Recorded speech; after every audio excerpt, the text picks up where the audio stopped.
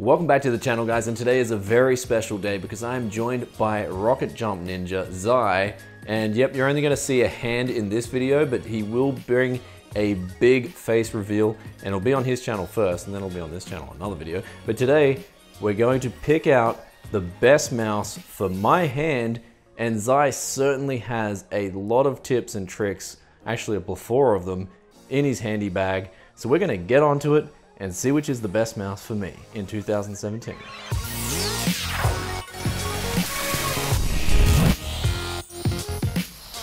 So here's my current mouse. This is the Logitech G3, and I'm joined by Zai. And now this has been my favorite mouse of all time, and it's actually still my favorite mouse in terms of ergonomics. So I've noticed with your channel, you've reviewed literally over 100 mouse. What would you recommend as an upgrade for this? I tell you what, right now I don't know. We're going to find out though. I haven't actually tried the G3 before, but just by feel I can tell that it's similar to other mice and even ones by Logitech. So I think we should be able to find a new mouse.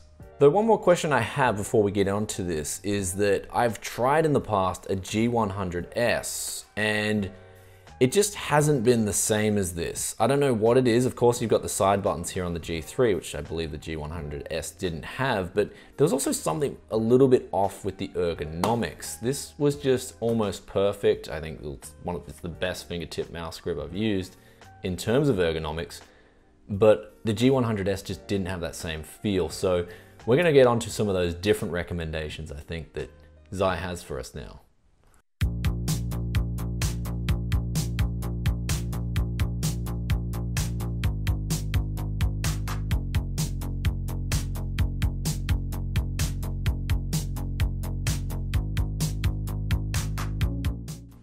Alright, I'm going to need to see your hand first, because measurements do matter when it comes to choosing mice.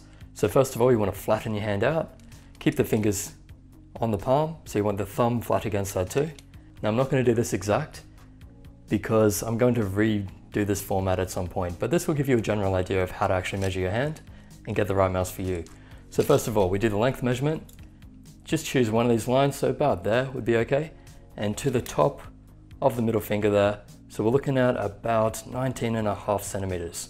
You don't have to be exact, just get a close enough measurement. When it comes to the length, that's more about how you grip the mouse. It's not going to be about how you aim. How you aim is across the hand. So we take the measurement right here against the thumb, over to the, let's say the widest part of the hand there. So let's just call that about 10.5 centimeters. So 19.5 by 10.5. What I've found is you want a mouse that's about 60% of those measurements. That's going to help you aim best, especially the width one. For grip style, that's all about comfort. So if you got a long hand, you want a mouse that's going to be pretty long as well. 2-to-1 ratio is usually about right, but every hand is going to be different. So try to get one 60% of the measurements.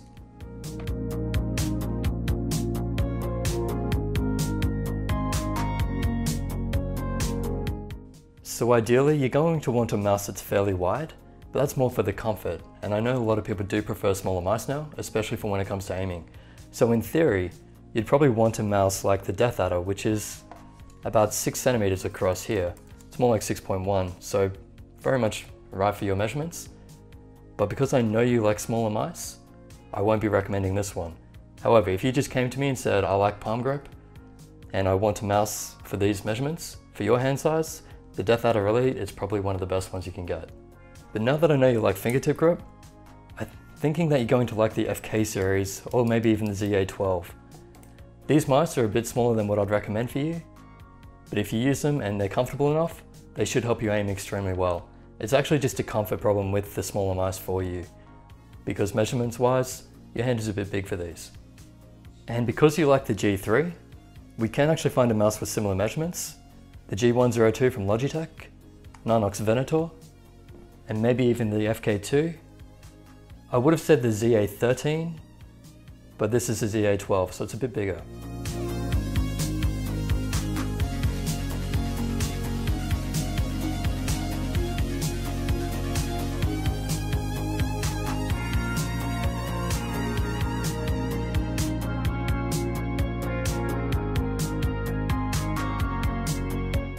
Alright, so after that testing, which one felt right to you? Which one felt more comfortable?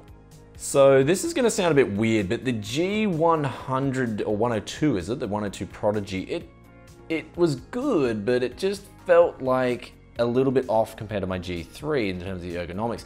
And I'm going to say there was the FK2, I believe it was. This one just felt amazing. Like it was in another class of its own, and I can single it out, even though there's all these mice that look similar to it. This one here was just incredible. It was like, wow, I didn't think I could find a mouse that was like my G3. It was like the ergonomics was so good. Not only that, the accuracy, the flicking. I like something that I can flick extremely well on because I don't do a whole lot of gaming nowadays. I do so much video editing and I'm quickly flicking MP4 files from my timeline to my bin and whatnot. And it's really good to have a mouse that I can fingertip and I can just move around the whole screen. And I actually use mouse acceleration as well in Windows by default. And so I find this is good for gaming. I like to flick a lot, and this mouse was easily the best for me, I felt. And now we're going to quickly talk about comfort. And for me, when I first tried the FK2, it felt the most comfortable out of them all. It was very weird because Zeiss measurements predicted that the FK1 should actually be more comfortable. And I don't know what this is. I tried the FK2 off camera before I started testing these mice, and I just knew this one had the best fit for my hand, or just the way I'm used to doing things maybe. And then I tried it on the mouseaccuracy.com and I got the best score. Maybe might be some placebo, but I guess I know what I like, and this one just stood out. So this is an interesting experiment because, as he just said, this mouse should have been more comfortable. FK1, it's larger, it's better for his hand size, but he did prefer the FK2. Now the key here is that he liked the G3. That mouse size is closer to the FK2, so what he's used to, what's more comfortable is actually the smaller mouse that he's going to fingertip grip anyway. So a smaller mouse, easier to move, easier to aim, and actually feels more comfortable to him because of the G3. And the next point is that just because the right mouse for him is the FK2, doesn't mean it'll be right for you. You can have a top 10 mouse list, and number 10 might be someone's number 1. It really is a personal preference thing, and because he's been using the G3, this size is actually closer to the FK2 size. So he's more used to this size, therefore he finds this more comfortable and better to aim right now. He could actually get used to another mouse, and maybe then the FK1 would be more comfortable, and that's why his hand measurements would suit this, and that will work. But right now, he's used to the G3, so the FK2 is the easier choice. So this could actually be your number 1 mouse too. Revenger S, very good, more for palm, so that's when you actually have your palm resting on the mouse. Claw grip is when you have your fingers up in the claw sort of look. And then fingertip, sort of straight fingers, and it's more just right out into your fingertips. Now one of the most common questions is which is the best sensor? All these mice here, except the G3, have good sensors, so that's why we're focusing so much on shape and feel now, because we've got such good sensors, it's really not that important anymore. So when you're looking at one of the top mice, especially my top 40, or top 20 even, you want to just look at what's going to be right for your hand size, your grip style, and overall comfort as well. Sensor is not that important anymore. And looking at these sensors, the only ones in the top 10 are pretty much ones that are like the 3360, like in the Cougar Revenger S. That's actually known as the top optical sensor now, and therefore the top sensor on the market that you can get. But because Zowie have such good shapes, even though they're using the 3310 sensor, which isn't as good, people still prefer to buy these mice. The only issue that you're going to find with these is if you tilt the mouse and then slam it down, the 3310 can spin out. That's why we're trying to move to the 3360. It's a lot harder to make that happen on these. So now basically with mice, it really comes down to you at the end of the day. What is best for you? And ultimately I believe what Zai was telling me was that you can only be the judge of what will be best for you. But I've also got some questions now for him that I'm really curious about. And the first of which is Zai's favorite mouse of all time? The best mouse for me is actually the FK2, which is the same as you. Now your hand size is quite a bit bigger than mine, but still we both prefer the same mouse. So what would be interesting is if they bring out an FK3 even smaller than this and see if I prefer that. But right now, FK2 is the king for me. I can aim extremely well with it. I've got over 19 years playing Quake, and this is the best mouse for me. So now in total, Zai, with you reviewing over 100 different mice on your channel, has a company, or have you ever designed a mouse for a company personally, or has a company ever taken all your critiques and sort of made a perfect mouse according to what you've recommended? So first of all, I've actually only reviewed about 90 mice. Oops. But this Cougar Revenger S is actually a mouse that took a lot of my recommendations on from the original version, which was your Revenger, and made them on this one. And I must say, this is why this mouse is actually in the top 10 now. So first of all, they've separated the buttons from the shell. I have heard they haven't done it properly, or most companies don't do it properly. It's only Logitech that do it. So don't quote me on that one just yet. We're still looking into it. They removed a ledge just on the base here, which was causing my thumb to slide up. So now I can actually grip that properly. The Revenger was 111 grams. This one's about 95, 96 grams. And most competitive gamers prefer mice under 100 grams. Again, it's personal preference. If you prefer a heavier mouse, then get that. But most people seem to prefer a mouse under 100. There also used to be some fangs along here, and that used to dig into the mouse pad, so they removed those. They actually made a fair few changes just based on the recommendations from my community and my reviews. Have I actually made a mouse or recommended them to make a mouse in my design or anything? No, but this is the closest we've actually seen that have really listened to the feedback from my community and given us an excellent product. So now this will be my final question. With the Revenger S, it looks like more of a palm gripper's mouse. Now, I do like a palm grip mouse, but it's more for only FPS and certain type of FPS, say for instance sniping in CSGO. When it comes to flicking, like COD for instance, I like a fingertip grip. But with this, do you use a palm grip mouse personally? And if so, what do you use it for? Or do you like the fingertip grip better than the palm grip?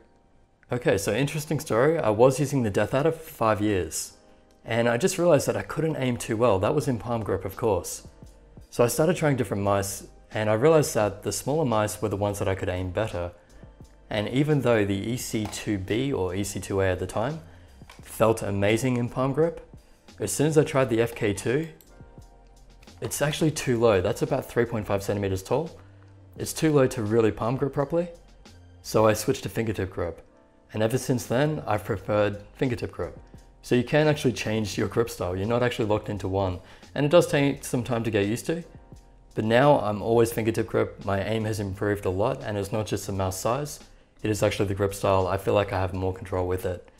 So that's about it for me today. Really, that's all the questions I have for Zai. He's answered that and so much more about mice. It's really awesome. I'll put the link in the description below for his channel. Big thanks to Zai for taking his time to come out and help me here today. He does live over an hour away drive, but it's awesome to collaborate with him. And with that said, I'm gonna be making a PC, a whole PC for him. I'm gonna be overclocking it, tuning it, getting Quake champions, running for him as best as possible with FPS. So stay tuned for that. That video will be coming to the channel very shortly. Zai will also have his own take on this PC as well. That'll be on his channel. So look forward to you guys bringing you the awesome content. So if you enjoyed this video, be sure to hit that like button. And also if you have some questions for Zai, then be sure to drop a comment in the comment section below. Zai does read comments and he's very helpful. He will answer your questions. And just really awesome. I've definitely got a new mouse here with the Zowie FK2. Also, let us know in the comments section below, what mouse do you use personally? Love reading your thoughts and opinions as always, and I'll catch you guys in another tech video very soon. Peace out for now. Bye. Actually, I have one more question. What do you think of really cheap eBay and AliExpress mice?